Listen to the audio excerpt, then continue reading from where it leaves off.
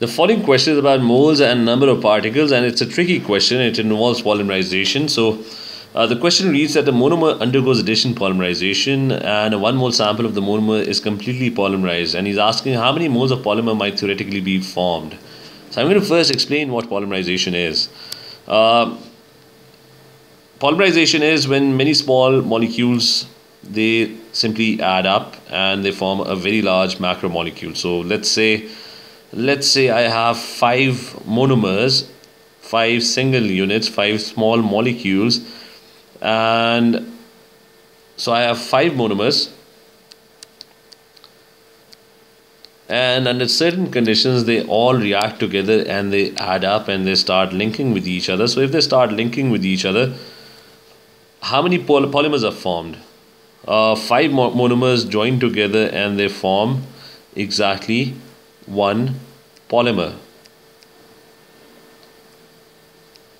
What could also happen is that instead not all the 5 monomers join together. What could happen is that 2 join together and 3 join together, so they join in groups. 3 of the monomers join together and 2 of the monomers join together. Now how many polymers do I have? These 3 combine and they form 1 molecule, these 2 combine and they form another molecule. Now I have, if 5 monomers join together but they don't join together with each other, so you could also have 2 polymers.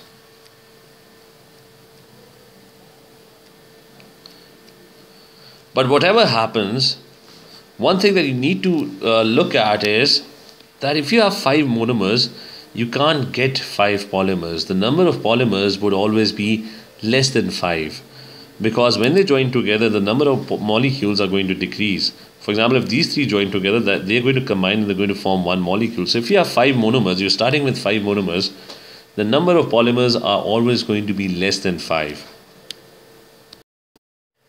Now what if you didn't have 5 monomers, instead you had lots of monomers? And to be exact, the question states, what if you had 1 mole of monomers? 1 mole of monomers is basically equal to 6.02 into 10 raised to the power 23 monomers.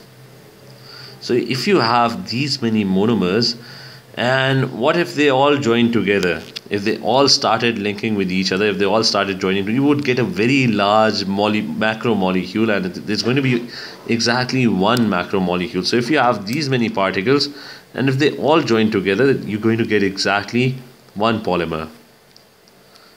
Or it could also happen is that half of them join together and the rest of the half, they join together. So then they're going to form 2 polymers. So they can form 2 polymers. But whatever happens, the number of polymers is always going to be less than the monomers, because the monomers are joining together. So the number of polymers that you're forming are going to be less than the amount of monomers that you have. So if you have 1 mole of monomers, then the amount of polymers that would be formed would always be less than 1 mole. So amount of polymers formed would always be less than 1 mole. So coming back to the question, if you've understood this point, coming back to the question, so if you have exactly 1 mole sample of monomers, then the amount of polymers formed would always be less than 1 mole. It's always going to be less than 1 mole. Hence, option number 1 is the incorrect option. It can't be correct because you can't form 1 mole of polymers from 1 mole of monomers.